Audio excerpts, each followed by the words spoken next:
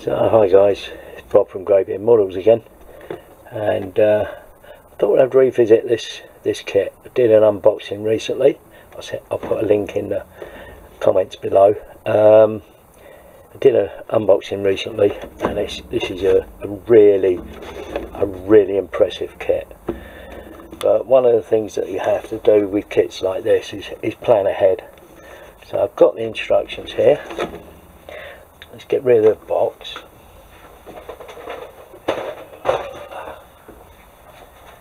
And the next thing I've got out is actually the diorama base that comes with the kit. Now this is quite a good base. I measured it up,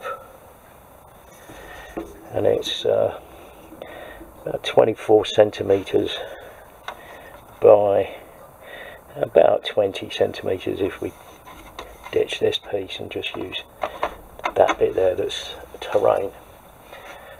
Now, one of the things that I don't really like about this is that it's a vacuum form thing, so I don't really want to use it. So went on to the good old eBay, had a look here. I've actually stuck these back down and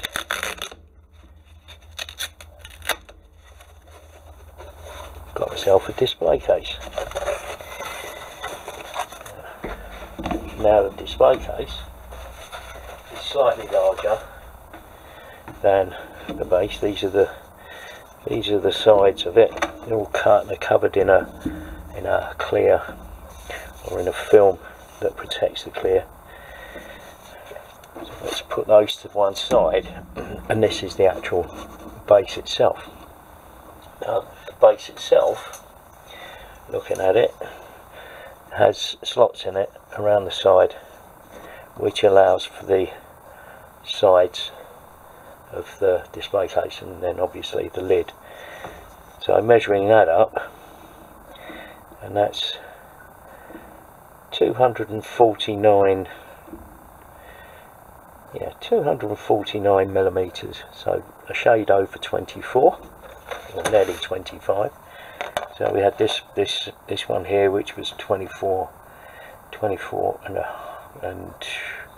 hold on, have another look, 244 or thereabouts, and the other dimension across there, and that is also, well, that's 25, so it's about 25 mil square. Now the thing that I wanted to do with the display case was actually have a lid on it, and because dioramas are great for attracting dust. So let's have a look at one of the sides. Get that out, and if I've got these the right way round, I think this is one of the sides. So the side stands at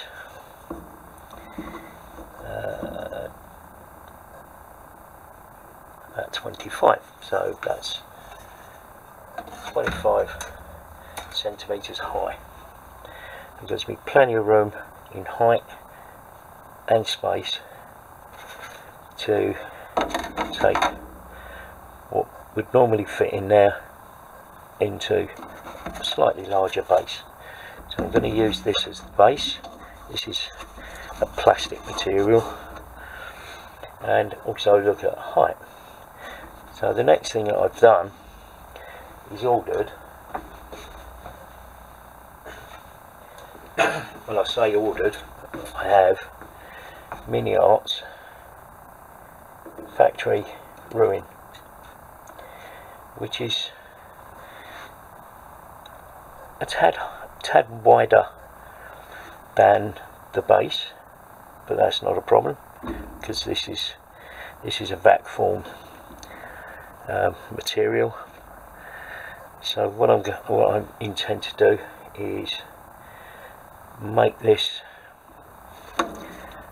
factory set so that it will actually fit into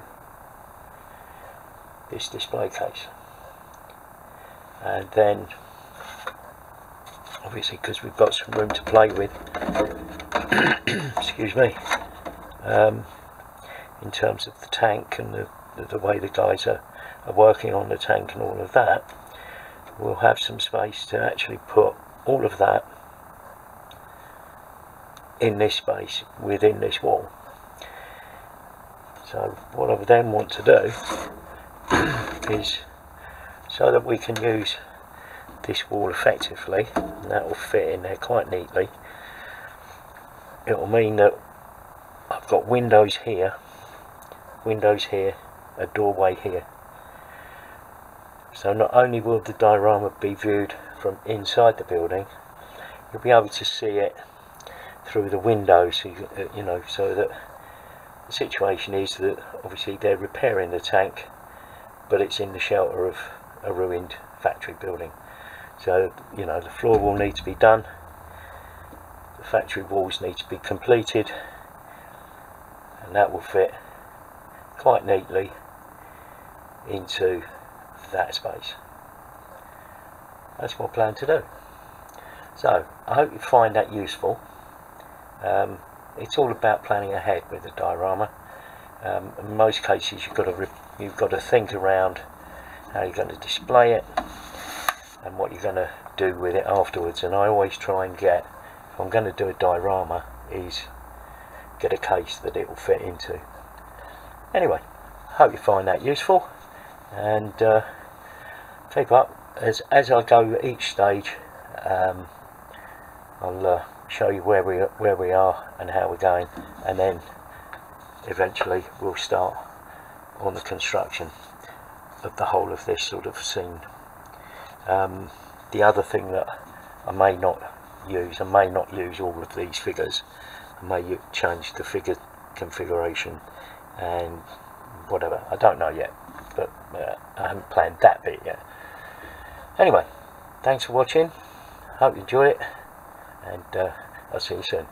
Bye for now.